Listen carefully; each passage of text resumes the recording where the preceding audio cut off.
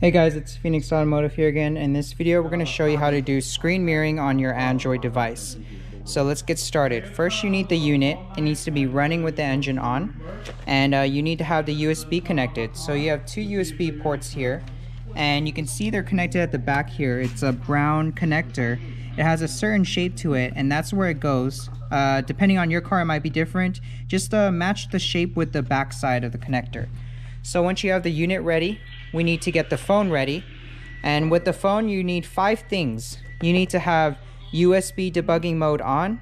You need to have mobile hotspot on, Bluetooth connected to the unit, and the correct charging cable. You also have to have Easy Connect app installed.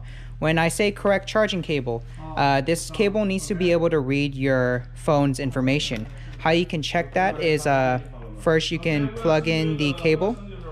So plug in the cable. After you plug in the cable, plug this into your computer. If your computer pops up and it's able to read the information on your phone, then the cable is good. If you plug this into your computer and it only charges the phone, then you need to change your cable. So we have the correct cable. And now that we've checked the cable, we need to have Easy Connection app installed. So if I go to the Play Store and I search Easy Connection, you can see I have the app installed already. This is the application, and I have it right here, the icon there. After you have Easy Connect app installed, you need to have Bluetooth connected. So let's go to our Bluetooth settings.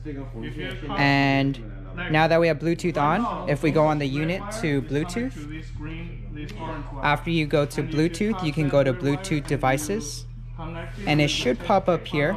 So let's wait. There's my Note 8. I press connect.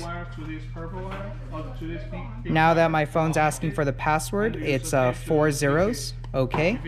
So it should be connecting now. Let's see.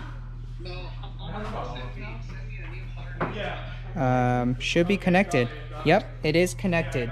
So if I open the Spotify app and I go to the, let's see, Bluetooth music on the device, and I press play, it should play my music.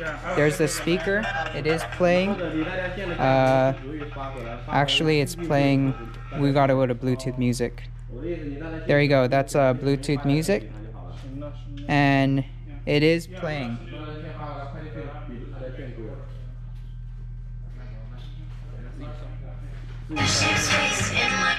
Yep. Okay, so Bluetooth is connected. Easy Connect app is installed. USB debugging mode is on. Let's show you how to turn that on. So this is a Galaxy Note 8, but depending on your phone, you can just Google it and say USB debugging mode turn on for your phone. So go to settings, scroll all the way down to about phone, press software information, look for where it says build number, and press build number repeatedly until it has a notification that says developer mode turned on. You can see it's already turned on. If I press back again, there, if I scroll, right now I'm in settings. If I scroll all the way down to developer options, there's an option for USB debugging. You see USB debugging, it's currently on. If I turn that off and turn it on again, notification will pop up. I press OK. After that, we have USB debugging mode on. We have Easy Connect app installed. We have Bluetooth connected. Now we need to connect the hotspot. So let's go into my Wi-Fi settings. And here we have mobile hotspot and tethering. Let's press that. And let's turn on mobile hotspot. Press OK. Let mobile hotspot turn on. Now that mobile hotspot is on, we can press mobile hotspot. You can see my device is called Samsung Galaxy Note 8 9254. The password is hello555. On our unit, if I go to settings, then I go to more settings, I should be able to go to Wi-Fi, and my unit, my phone should pop up here, Samsung Galaxy Note 8. If I connect it, let's see, press it here, show password, and I'll say hello 555, whoops, 555, connect. Now it should connect and connected. Now that it shows connected, we have the hotspot connected, the Bluetooth connected, Easy Connect app installed, and let's go. So now we have the cable. Let's connect it to the one labeled USB 1. Let's see. Connect it to USB 1. If it's not labeled, try one or the other. Allow USB debugging, okay. And if I go to phone link, I should be able to press Android Wi-Fi when it pops up. Android Wi-Fi. Oh, it defaulted to USB because we connected USB. Allow Easy Connect after your contacts. Allow. Now it's gonna say turn off mobile hotspot. Easy Connect will start capturing everything that's displayed on your screen. Start now. And then we're gonna press accept. And you can see now it's mirroring my phone's screen. So that's how to do screen mirroring on your Android device.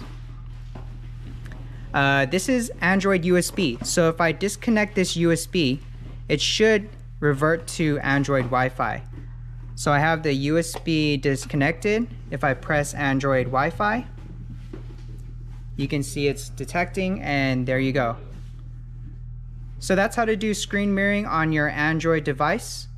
Thank you guys for watching. Couple things to note: you need to have USB debugging mode on, mobile hotspot connected, Bluetooth connected.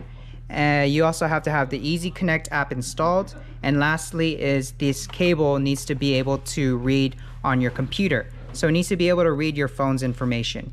Right now we're using Android Wi-Fi as the screen mirroring option, but if we want to change it back to USB, we can just plug it in and it'll use the USB. So let's open YouTube really quick. YouTube. And let's play a video. So you can see that the volume is coming from the unit, chewy bites with cooling sensation, and a video is playing fine. I recommend it through USB for a better video feed, but if I disconnect it right now, you can see it's not too bad either through Wi-Fi. Thank you guys for watching, and I'll see you guys in the next video. Bye guys.